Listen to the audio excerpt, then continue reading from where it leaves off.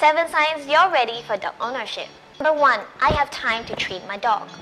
Bringing home a dog is a commitment of time and patience. Whether it's a puppy or an adult dog, you'll have to teach him how to cohabit with humans, which includes potty training, socializing with children or other pets, and which items are theirs and which items are yours. Other than training your dog, you also have to get them the exercise they need. Number 2, the dog fits my lifestyle. Before you get a dog, think about your exercise routine, your age, and generally how the dog is going to fit your lifestyle.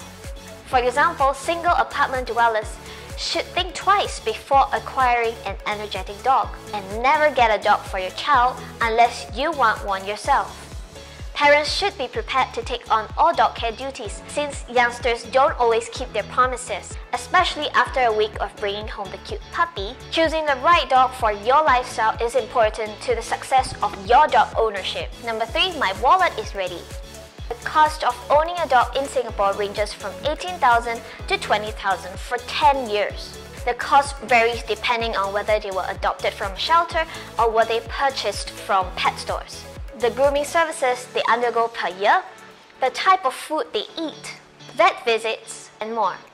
Adopting is always the cheaper option, and the dogs are usually vaccinated or already microchipped. Number 4, I'm ready to commit to my dog for their whole life. When you welcome a new pet into your home, you are making a commitment to take care of it for the rest of its life. A dog may be by your side for the next 10, 12, or 15 years through illness, health, good times, and bad times. If you're not ready for this, it's time to think twice before getting a dog. Pay a visit to your dog owner friends and understand more about their experience in dog ownership. Number 5, everyone at home is on board. Other than dog-proofing your living space, planning ahead with your family about your dog is important, where roles and responsibilities need to be established before bringing your new family member home. Discuss with everyone how the care and training responsibilities will be shared. Consistency is key from the beginning, be it feeding routines, indoor or outdoor potty training, or daily walk routines. 6. My living space allows dogs. Many apartments and condominiums have restrictions on the size of dogs that residents are allowed to have, and some do not allow pets at all. For Singapore's context, those staying in HDB flats are only allowed 1 dog of a toy breed or crossbreed. The maximum size is for it to stand at 40 centimeters at shoulders and weighs 10 kilograms or less. Only 1 dog per flat is allowed. Keep in mind the dog breeds banned in Singapore as well.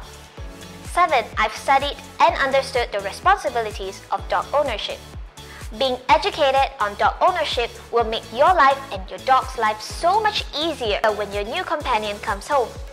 Give yourself plenty of time to research the proper nutrition, potential hazards at home, your local vets, and dog behavior professionals. It will definitely pay off. So remember, sensible and responsible dog ownership is key in reducing dog abandonments in Singapore.